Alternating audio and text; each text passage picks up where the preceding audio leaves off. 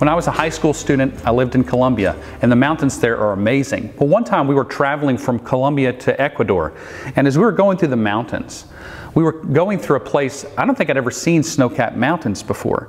But as we were entering Ecuador, and I have no idea where we were in the drive, I remember the sky being amazing. It was so lit up. I think it was sunset.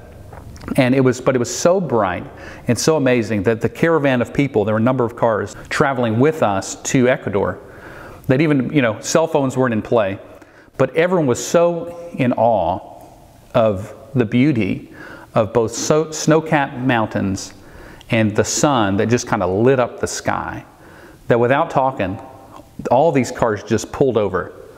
And we just sat there and just stared at the sky in awe. I didn't even want to leave. This is a teenage boy. They're not known much for appreciating beauty, but I remember just being in awe of this wonder, this creation that God had made. Psalm 19 says this: the heavens declare the glory of God. Night after night they pour forth speech. They're declaring His goodness, His wonder. There's no one like Him. No one makes a place like this. The best artist in the world is at best copying His work. The heavens declare the glory of God. But I thought about this as it relates to our study. If creation is like this, what will it be like to see its Maker face to face? What we've been looking at is this displacement from Eden, our longing for Eden, our desire to be at a place that is not broken, that is not twisted, that is not depraved. Eden was God's creation. God made the world very good. He declared it very good. He puts Adam and Eve in the garden to steward and to provide and to cultivate the garden. And they had immediate access to God, but there was one thing they couldn't do. They couldn't eat from this specific tree. They could eat from everywhere else. But the second that they ate, they rebelled against God as king. They were vice regents, and the consequence was huge. Sin enters their story. There was a time when humans were innocent, without sin, without shame. And what happens is the tragedy of Eden is this. This rejection of God resulted in a rebellion. They rebelled against God. There's this division that came into the story that did not exist. Shame replaced innocence and freedom. And then there's human alienation. First, there was this separation between God and man. Sin pushed us away from God. But then there's this blame shifting, man versus woman. The woman you gave me. There's this turn, like it's her fault. But then there's also self-deceit, man and woman against themselves. They're denying their own role and what they did. But then the created order itself is even cursed. Death enters a story that was not there before. Spiritual and physical death enters the struggle of human life. Probably the biggest loss was they lost immediate access to God. God pushes them out of the garden. And then He curses the earth. And it's a toil. Instead of it being a place that they didn't have to labor like this, there are all these consequences that follow. But then God turns to the one who actually deceived Eve. And he pronounces judgment on Satan is who it is. And He says, someone who's coming is ultimately going to crush your head. You're going to contend with him. There's going to be enmity between him. But there's someone who is coming who's going to crush your head. On the heels of the fall, where God is rightly and justly pronouncing judgment for a rebellious people, He's promising that someone is coming who will fix it. There's a king who's coming. Someone who is righteous and who's good. And what we saw last week was this righteous king was tempted, just like Adam and Eve, and yet he doesn't fall. We see him with authority to bind Satan. In casting out demons, he's declaring that I am here, I'm in charge, and you are not. And it's a glimpse of what is ultimately to come. What we'll see today are three things. First, kind of echoes of Eden. As we see this promised king, this righteous king, as his ministry is unfolding on earth, we see just echoes of Eden, of what it looks like when it was like it was back at the creation. Second, we see the final Eden. We see a promise of this Eden that is to come, a place where we have access to God and more. And then finally, we see this garden in between. There's a cost to this restoration. Turn with me, if you would, to Luke 7, verses 1 through 17. This said, in Jesus' ministry, as it's unfolding, after he had finished all his sayings in the hearing of the people, he entered Capernaum. Now a centurion had a certain servant who was sick and at the point of death, who was highly valued by him. When the centurion heard about Jesus, he sent to him elders of the Jews, asking him to come and heal his servant. And when they came to Jesus, they pleaded with him earnestly, saying, "He is worthy to have you do this for him, for he loves our nation, and he is the one who built us our synagogue." And Jesus went with them. When he was not far off from the house, the centurion sent friends, saying, "Lord, do not trouble yourself, for I am not worthy to have you come under my roof. Therefore I did not presume to come to you, but say the word, and let my servant be healed." Verse 8 says this, "For I too am a man set under authority, with soldiers under me. And I say to one, go, and he goes, and to another, come, and he comes, and to my servant, do this, and he does it." When Jesus heard these things, he marveled at him, and turning to the crowd that followed him, he said, "I'll tell you, not even in Israel have I found such faith." And when those who had been sent returned to the house, they found the servant well. Verse 11 says that soon afterwards he went to a town called Nain, and his disciples and a great crowd went with him. As he drew near to the gate of the town, behold, a man who had died was being carried out, the only son of his mother, and she was a widow, and a considerable crowd for the town was with her. And when the Lord saw her, he had compassion on her and said to her, "Do not weep." And then he came up and touched her. The buyer and the bearers stood still, and he said, "Young man, I say to you, arise." And the dead man sat up and began to speak. And Jesus gave him to his mother. Fear seized them all. And they glorified God, saying, "A great prophet has arisen among us, and God has visited his people."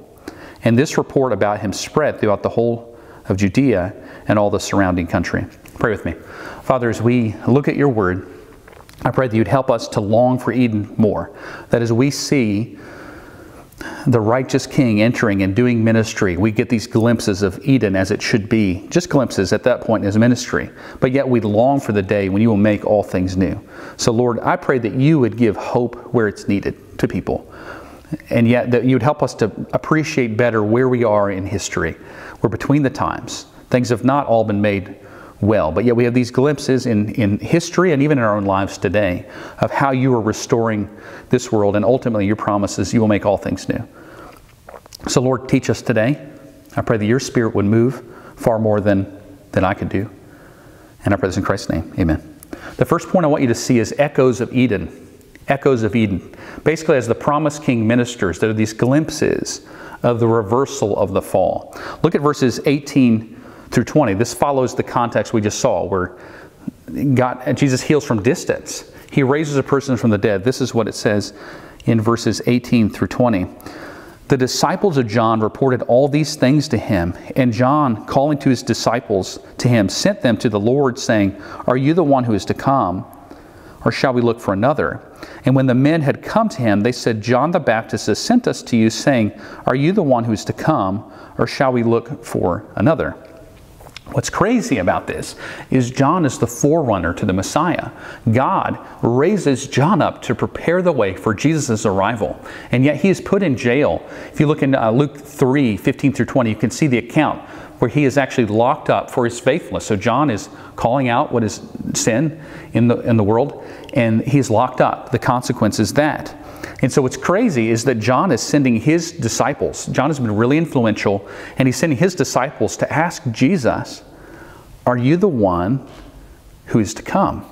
This is the one who's telling everyone who is to come. He says, "Or shall we look for another?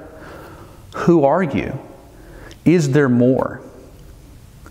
Look at verses 21 through 23 now. In that hour, Jesus, it says Jesus healed many people of diseases and plagues and evil spirits, and on many who were blind he bestowed sight. And he answered them, "Go and tell John what you have seen and heard.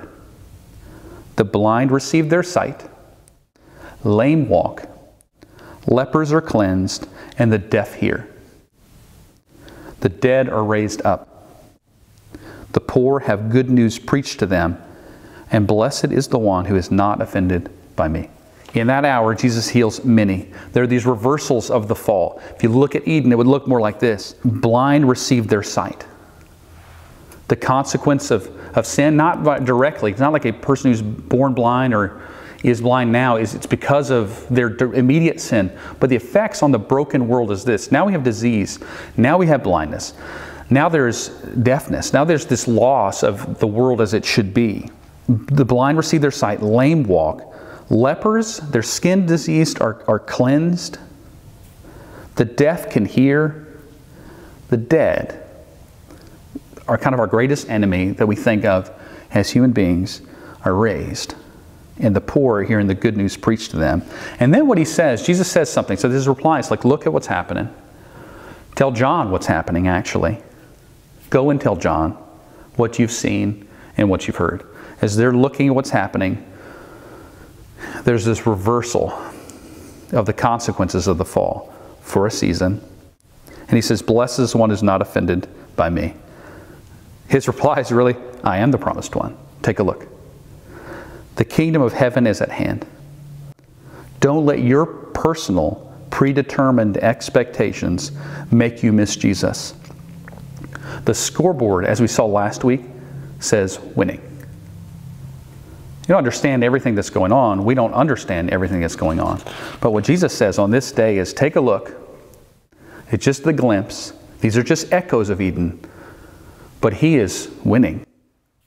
For us, our unmet expectations can drive us to despair or to dependence.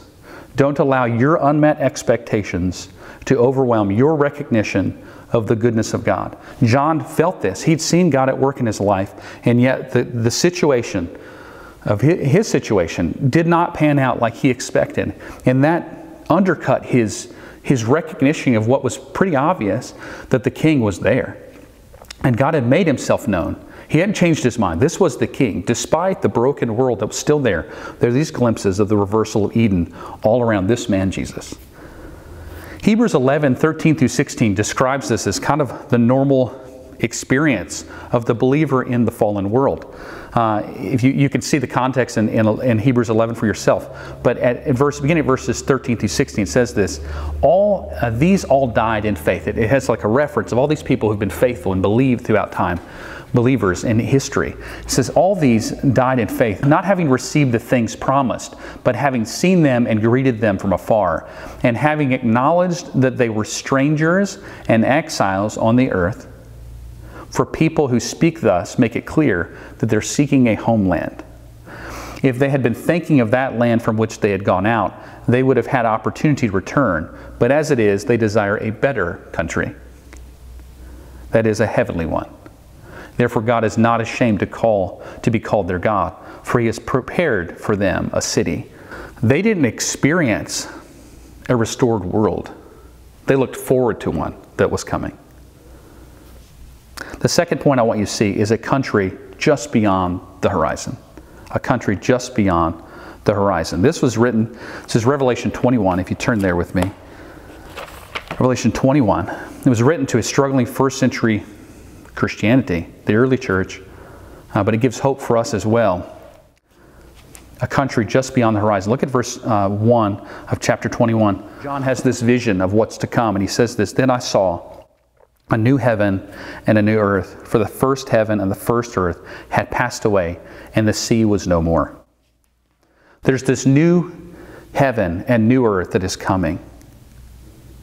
It will be free from the bondage of decay. If you look in Romans 8, verses 20 through 23, it says this, For the creation was subjected to futility, not willingly, but because of Him who subjected it, in hope that the creation itself will be set free from its bondage of corruption and obtain the freedom of the glory of the children of God.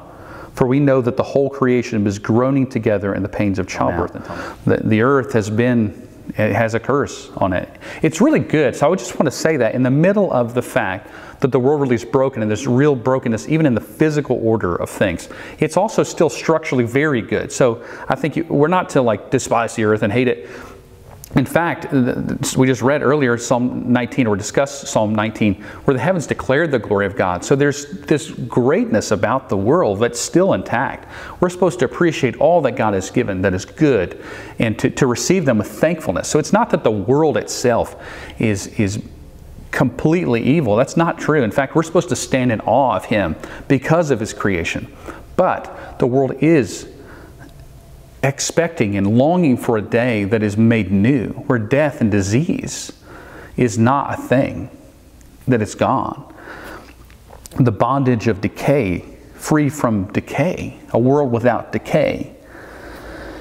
It is a place where righteousness dwells. 2 Peter 3:13 says this, but according to His promise, we're waiting for a new heavens and a new earth in which righteousness dwells.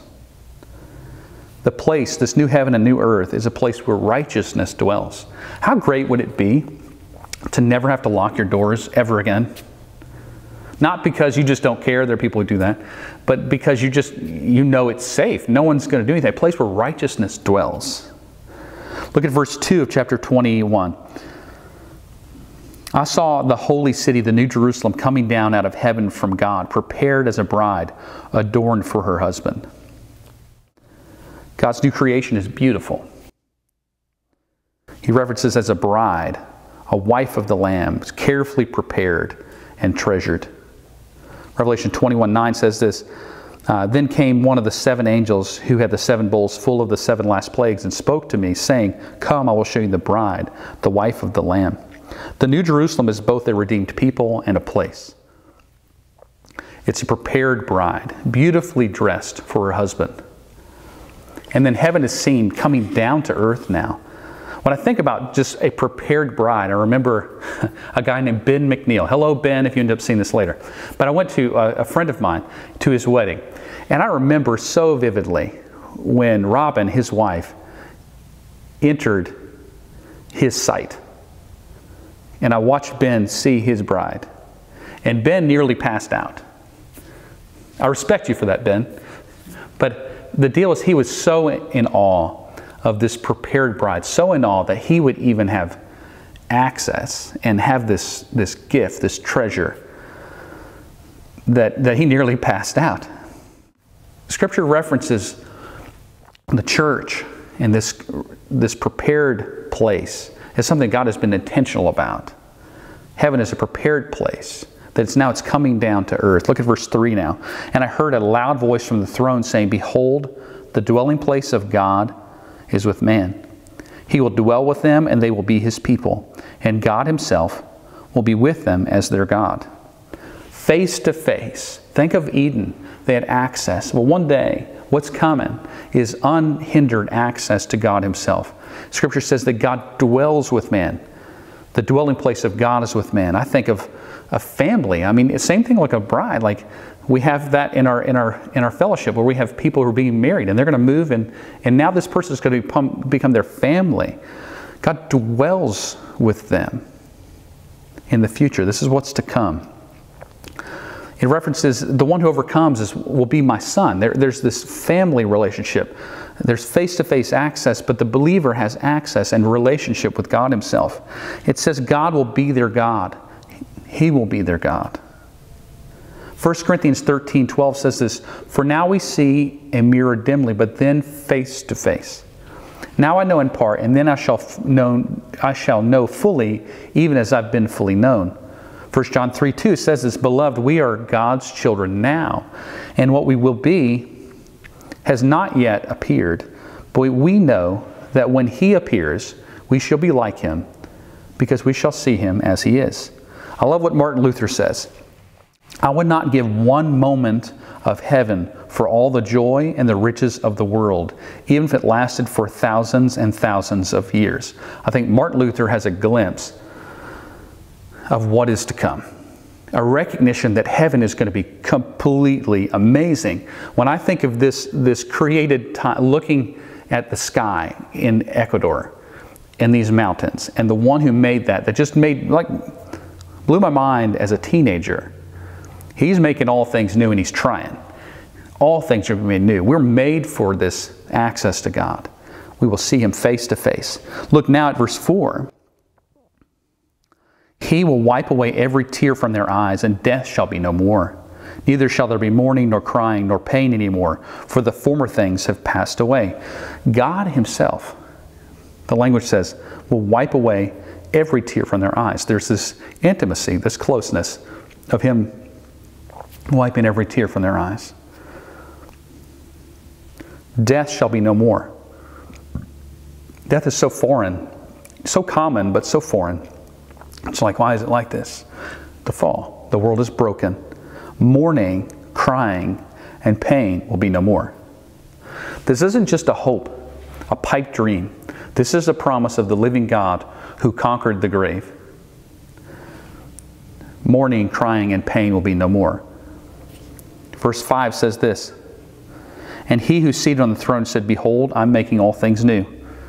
Also he said, "Write this down, for these words are trustworthy and true." God is making all things new. 1 Corinthians 2:9 says this, "Eye has not seen, ear has not heard what God has prepared for those who love him." Eye has not seen, ear has not heard what God has prepared for those who love him. God is going to make all things new. Look at verse 6. "And he said to me, It is done. I am the Alpha and the Omega, the beginning and the end. To the thirsty, I will give from the spring of the water of life without payment." The thirsty, God will give from the water of life without payment. This is a picture of grace. It's completely unearned. This is a kingdom. God's kingdom is a kingdom of unfit people. People who don't deserve to be there. There's not a single person in heaven who deserves to be there in their own work. So he's going to satisfy them freely. It's the picture of grace. I love what John Newton said. John Newton is the one who wrote Amazing Grace. But he was also a slave trader. Listen to his words. And one day totally regretted that life. But he says this, "If I ever reach heaven, I expect to find 3 wonders there. First, to meet some I had not thought to see there. Second, to miss some I expected to see there. And third, the greatest wonder of all, to find myself there."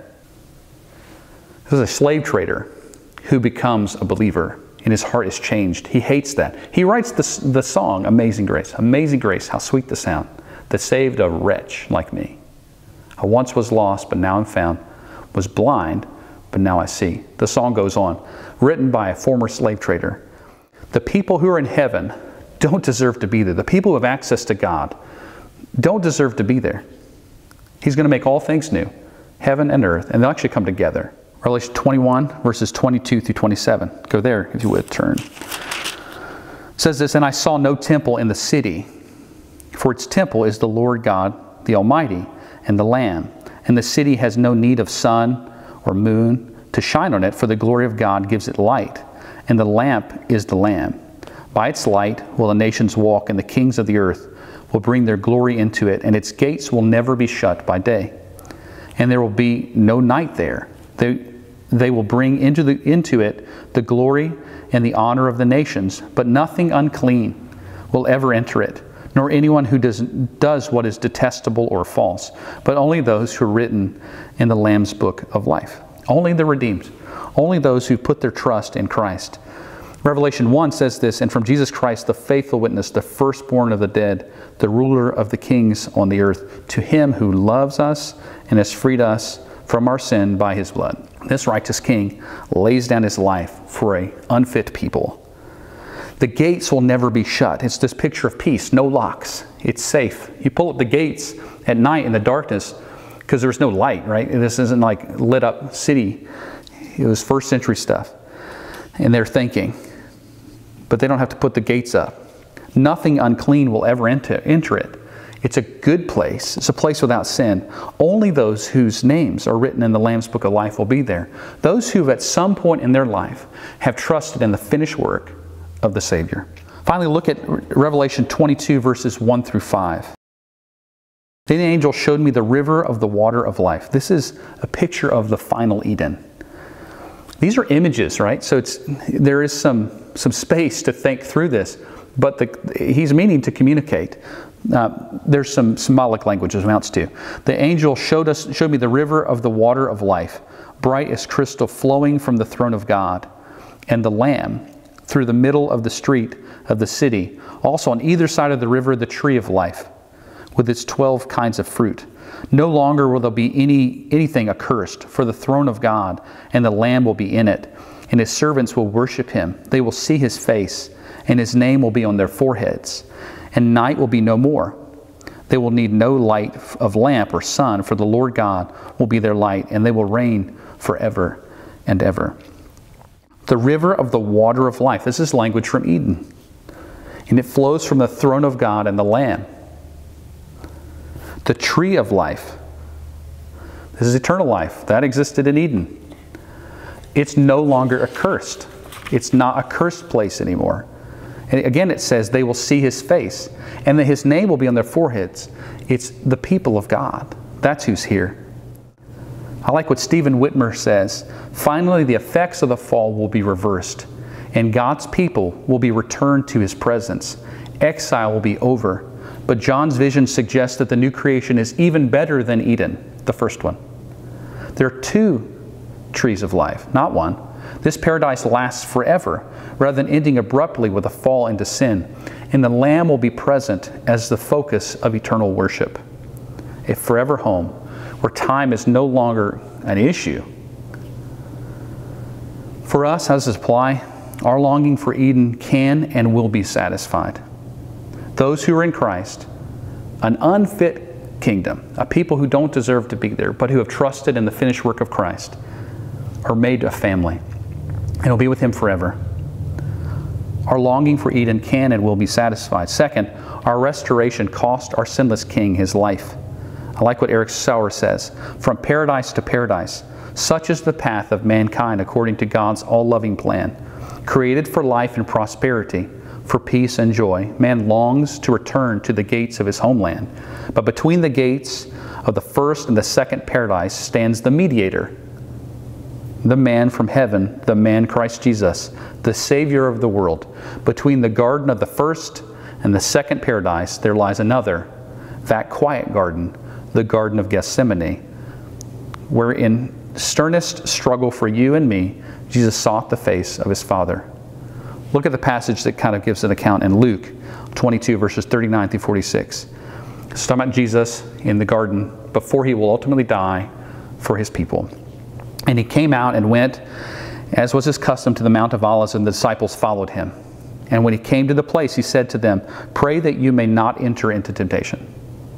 And he withdrew from them about a stone's throw and knelt down and prayed, saying, "Father, if you're willing, remove this cup from me." He knows what's to come in some significant ways. Nevertheless, not my will, but yours be done. Now Jesus is functioning as a real man. He's God the Son on the earth. And so he feels the real weight of what's to come as a human being. So it says, "Not my will, but yours be done." Verse 43, "And there appeared to him an angel from heaven, strengthening him." Verse 44 says this, "And being in agony, he prayed more earnestly, and his sweat became like great drops of blood falling down to the ground. He burst vessels in his head, and he starts to bleed because the stress was so much." He says, "Not my will, and yours be done." And then when he rose from prayer, he came to the disciples and found them sleeping. And he said to them, "Why are you sleeping? Rise and pray that you may not enter into temptation." We see this garden in between, where our King labors on behalf of us. The weight is so heavy, and yet he obeys the Father.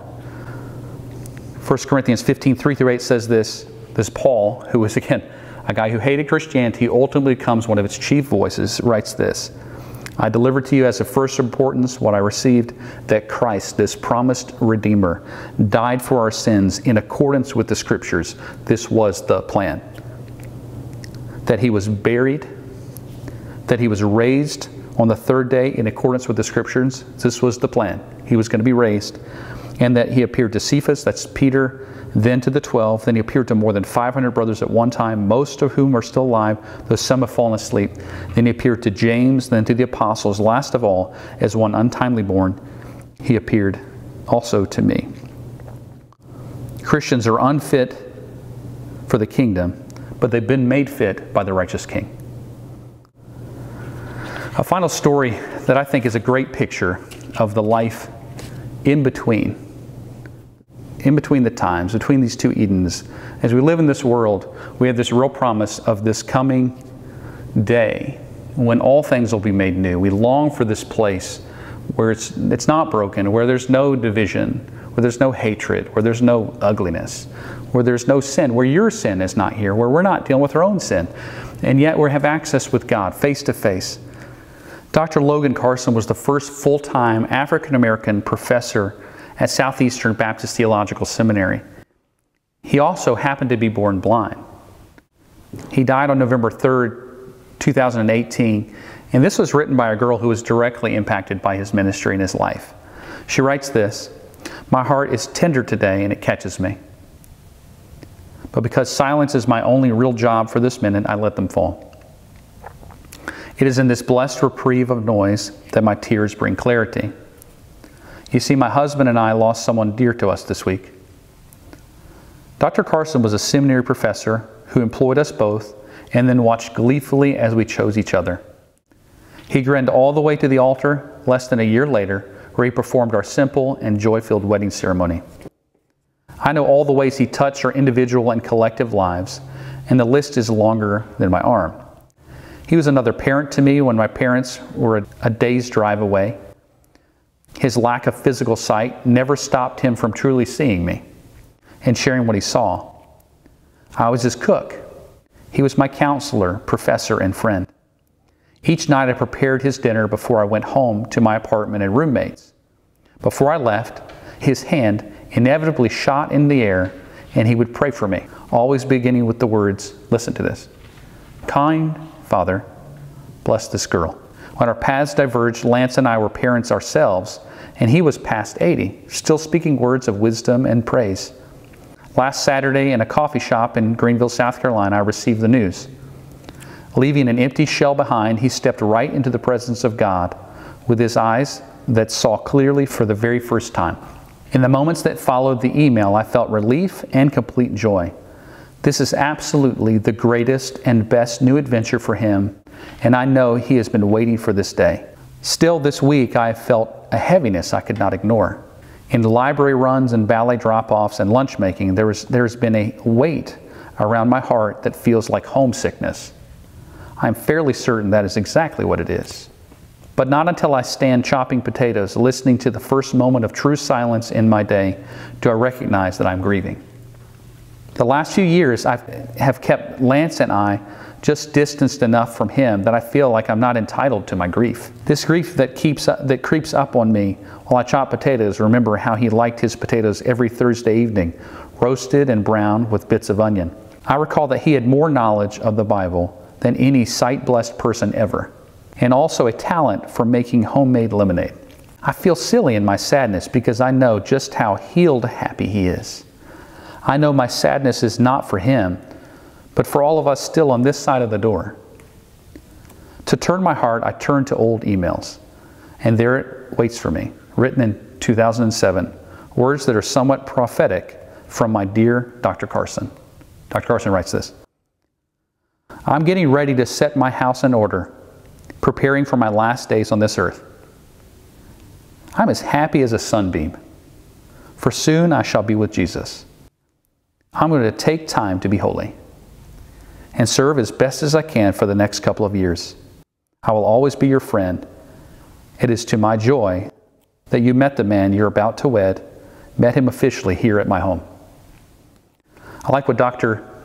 Aiken said in referencing Dr. Carson. He says this, the thing I remember most about Dr. Carson is that he said he didn't want his sight back in this life, because the first thing I want to see is Jesus' face. The promise that is coming is that all things will be made new.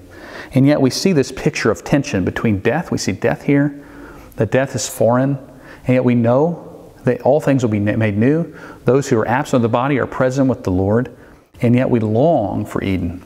We long for the day that everything is made new, that the world that we are experiencing right now is so chaotic and so broken and so divided and so many other things, sin-filled, It's a beautiful world, an amazing world that God has made, but we're between the times. My prayer is that God will take His word and He will both give you hope and me hope for what is to come. That if you don't know Christ, that you will turn to Him and believe on this Savior. You get glimpses of His life, of this reversal of Eden, and then ultimately He dies on the cross for your sin and for mine. Everyone who trusts in this Savior King will be saved. I pray that you believe on Him, and I pray that if you know Him, that you will cling to this hope that He has given us, this promise that both all things will be made new and that you'll be with Him. You'll see Him face to face. One day, the believer will be with God forever, and time will not be a problem. Pray with me. Father, I thank you for your word. I thank you for how you show us to live, how to thrive in a world that we see that's really broken. You've explained where we are in the story, and yet you've given us this hope of this coming Eden. One day all things will be made new. The foreign feeling, the exile that we feel here will be gone. And yet the beauty that we know here too, the wonderful things of this earth, that they'll still exist and more and much, much better.